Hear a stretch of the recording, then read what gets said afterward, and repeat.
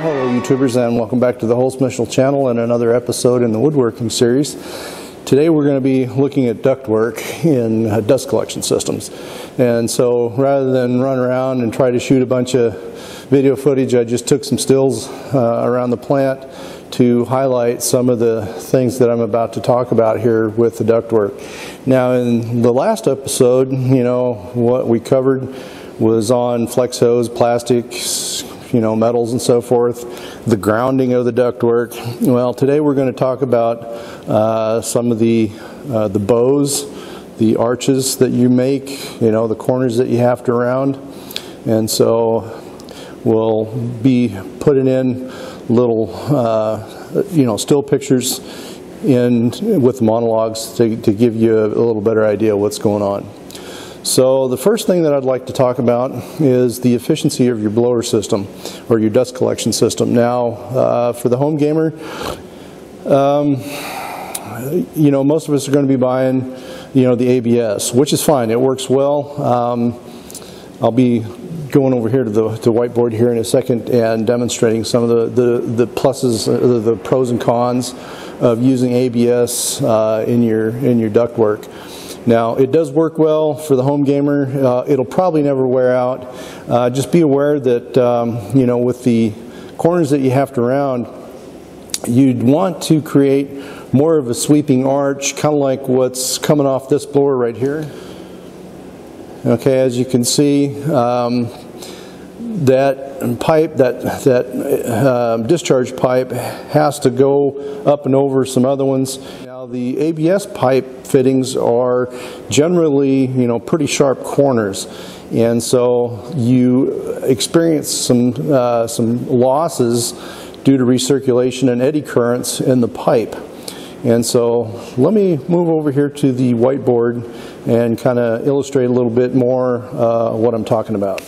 Well, I realize this is kind of not a very good representation of the two different types of elbows.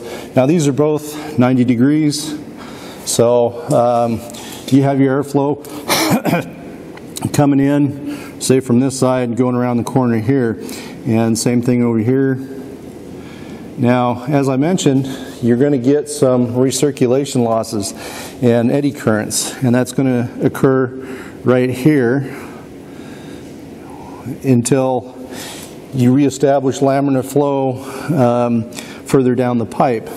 Now, if you make, now this is a very sharp, this would be your typical ABS fitting, for example. Now, if you look at this long sweeping bend here, you still get your recirculation losses. However, they run out fairly quickly, and they're only limited to a very short run in the pipe. You reestablish laminar flow much earlier than you would in this guy right here. Now, why do I make mention of this? Because this corner right here will cause about a 5% loss in your efficiency of the system. This is a little less. This is between 2 to 3%. Now, anytime you have a 90-degree bend in your pipe, you're going to lose efficiency. That's just the nature of the beast. And so you can't avoid it. You're going to have these bends in your pipes. And so you just got to figure out, well, how am I going to construct this? So my tip to you is, if you can get these 22.5 degree fittings, these 22.5 degrees, you take 4 of these fittings to put them together. Now, you're still going to get, some eddy currents and stuff along here in this pipe with these 22.5 degrees, but there'll be a whole lot less than this 90. Now, you can do the same thing with 245s, so that would work as well. It's just not quite as clean and elegant as, say, 4 of these 22.5s. So let me reposition the camera here for a second. Now, you've seen the pros and cons of using ABS pipe. The other thing that you're going to experience is some wear and tear on the outer periphery of the pipe. Now, like I said, the average home gamer, you're not going to wear that pipe out anytime soon. If you're doing a lot of woodworking and stuff like that, you might eventually down the road. Now, if you make this the corner, a larger sweep, that wear is cut down considerably, because otherwise you're going to be experiencing wear just right after the bend, or right at where the pipe joint meets up with the pipe, and that's where you're going to see most of your abrasion in that elbow, because that material's kind of coming around. You've also got a little bit of a recirculation loss up in that upper hand, in that upper corner, and so that material's just kind of tumbling around in there, and that also creates a little bit more of a noise picture. So you're going to experience a little bit more noise in your ductwork than you otherwise would if you tried to make a nice long sweep. Now, as I mentioned before, laminar flow. Now, what is that? Now, laminar flow, we kind of extrapolate that from hydrology, and that means nice smooth flow. Now, if you're familiar with Victor Schauberger's work, water doesn't want to flow laminally. I'm trying to pronounce it here. It's quite a tongue twister. But laminar flow is kind of a smooth flow of water or air within a certain parameter, within a pipe. Victor Schauberger found out that it wants to spiral, and I'm surmising that's probably more due to the Coriolis effect. That's what you see when you create the whirlpool in the bottom of the sink, or when you pull the plug and the drain starts, it starts swirling around the drain, or in the bathtub. This is caused by the Earth's rotation and the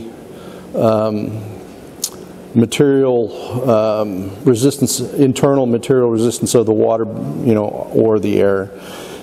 It's a long, boring story. If you want to look it up, you can check it out in Wikipedia. It's a kind of a dry subject, but it does play a role with the efficiency of your dust collection system.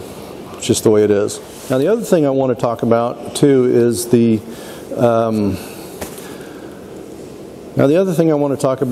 also the necking down of your pipe. Now, as you go along, if you have multiple intakes on a ductwork system, like say for instance right here on this planer,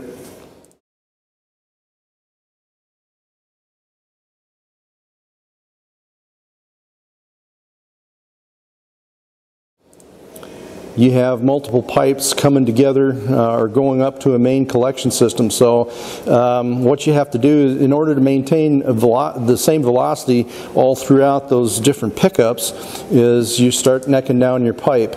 And you can calculate that out. It's actually quite simple. It's r squared. R squared times pi is the diameter, and so every time you bring off, let's say your main is like 8 inches and you're going to take off 4-inch pipes, that will tell you how many pipes you can take off, or you go down to 3, or however, whatever size you're trying to maintain. And so that next step will be that much smaller than that original takeoff. So if you go down to from 8 to 4, or you take off a 4-inch, I'm trying to forgive me if I'm getting this a little mixed up. So your main is 8, and your first takeoff is a 4. Then you just subtract that cross section of that 4-inch pipe from the 8-inch main, and reduce down to the next size that is called for, that you come up with from that calculation. And so I'm just going to grab something out of the air. Say you're reducing from 8 down to 6 now, and then you take off another 4-inch takeoff. Then you're going down to from 6 to 5 inches, and then from 5 to 4, and so on. So that it gets you got to calculate that through. If you're doing just most home gamers are not going to be running multiple machines at the same time. So the whole notion of this type of multiple pickup really doesn't apply here, but what you're going to see is something like this.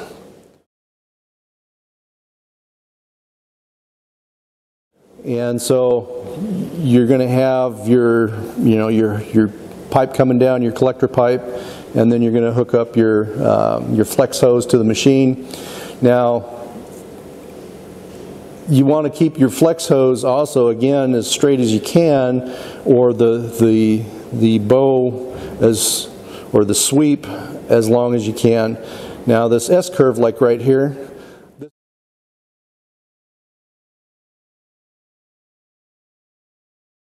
now the other thing you can do is also you can run branches of your main, and this is what most guys are going to be doing. They're going to be branching off and just running the same diameter main to each machine, because they're only going to be working at one machine at a time. The possibility of say like the wife or the brother or whoever coming in, or the kids coming in and using the suction system at the same time is, for most guys, probably not all that great. So it's one of those things where you're going to try and maintain that same suction to each machine as you're working it, and that's fine. And so you have branches like this right here.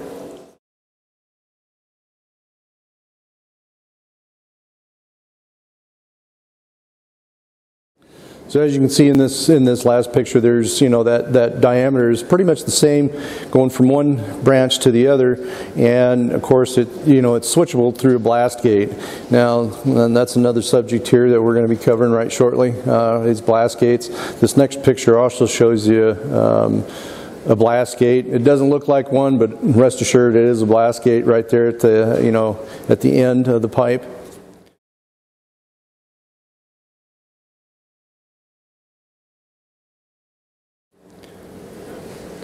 So this is generally, within vicinity of the machine, so that way you're not trying to find, you want to keep them as close to the machine as you can, so that way when you turn on the machine and get ready to run it, you don't have to go running all over the shop to try and open up a blast gate, and then, close it off when you're done, and then open up, try to figure out the next, step.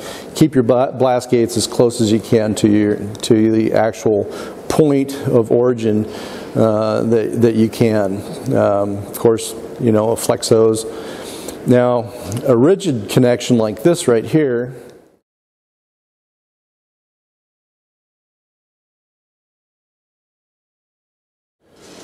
is probably going to be out of the question for most home gamers, because most guys, they don't have the room to work with, and so they're kind of bound by shop space, and they have to put their machines on casters. Now, personally, I'd never do that, just for the simple fact the tool marks and stuff. You're never going to get a satisfactory cut picture in your product, and that goes for planers, it goes for table saws, it goes for band saws. Especially for band saws, because they're so top heavy, you run the risk of actually tipping the damn thing over. But anyway, most guys are kind of they're just by virtue of the fact they don't have the room to work with, they have to keep their machinery mobile, and so the only option they really do have is to either lay a flex hose or push the machine closer to the blower, or the blower close to the machine, and then hook it up with a flex hose. Now, at the end of the dust collection cycle, now we've gone up to the blower. We've already talked about the blower, but here's a picture of a cyclone.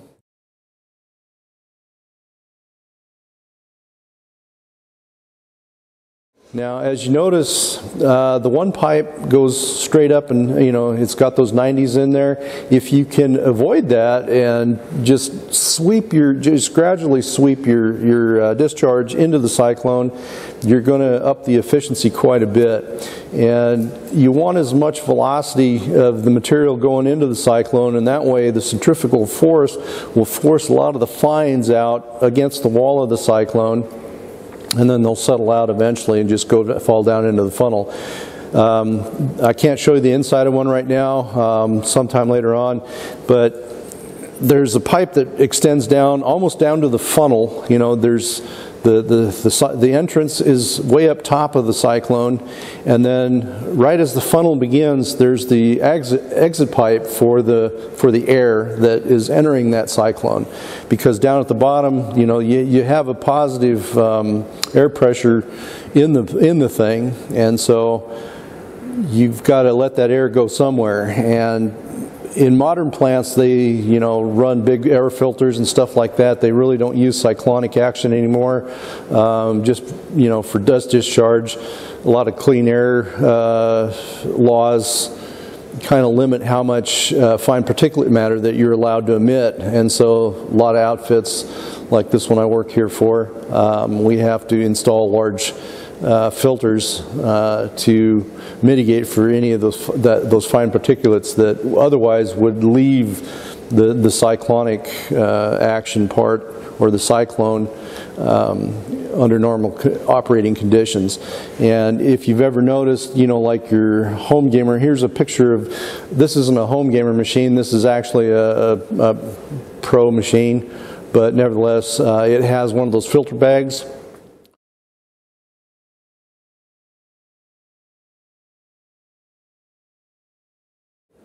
Now, we've seen these things before. You know, a lot of guys have them. They have that filter bag, and that middle ring is actually your cyclone, and this is what causes that centrifugal action to take place, and then force the material to fall down in the collection bag, and then the rest of the air is discharged up through the top of the cyclone through the dust collection bag. And you're going to get some some really fine stuff, usually under 2 to 3 microns and finer, that will make it through the filter and then go back into the shop.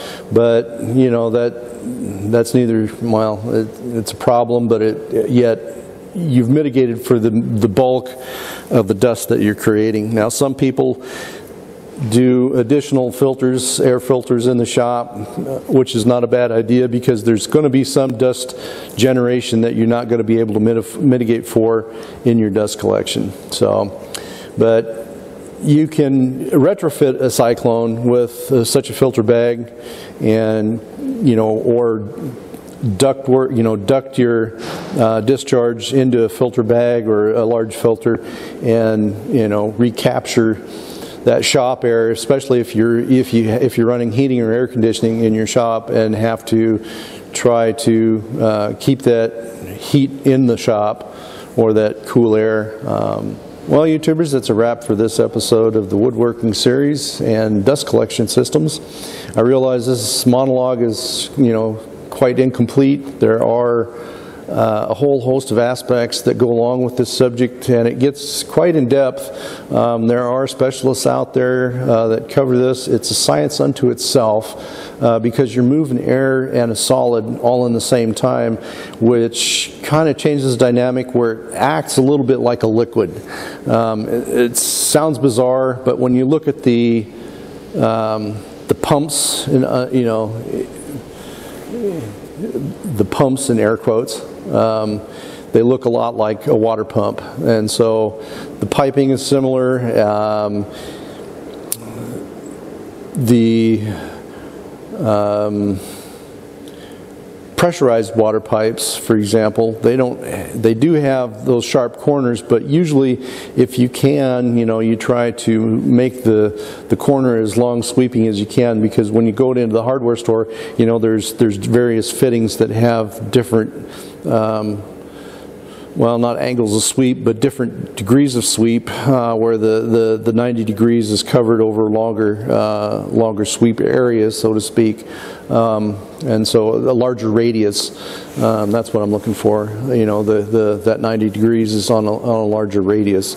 So again, you want to keep your radii as long as you can in order to establish laminar flow within your tube, and then eliminate a lot of that abrasion that occurs in the corners, and then also those eddy currents which create noise, and then also loss of efficiency. Now, you're already plagued from the start with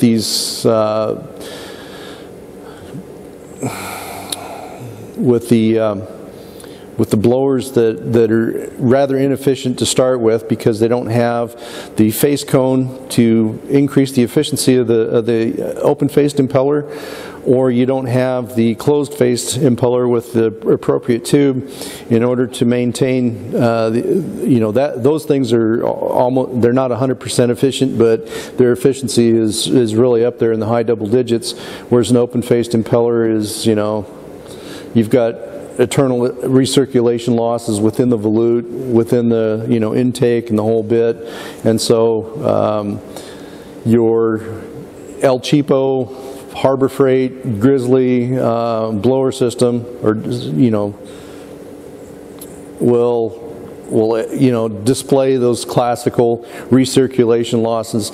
And so if you're confronted with that right from the get-go, you want to try and eliminate those in your tube if you can, so that way you maintain enough suction to where you're not having trouble with your pipes plugging up and that kind of thing. So with that, I hope you were able to get a little nugget of wisdom out of this whole monologue that may apply to you or your system that you're trying to set up in your home shop, or just try to improve on what you've got. So if you have any further questions, by all means put them in the comment section below. I'll do my due diligence to try to get those questions answered. So with that, thanks for stopping by.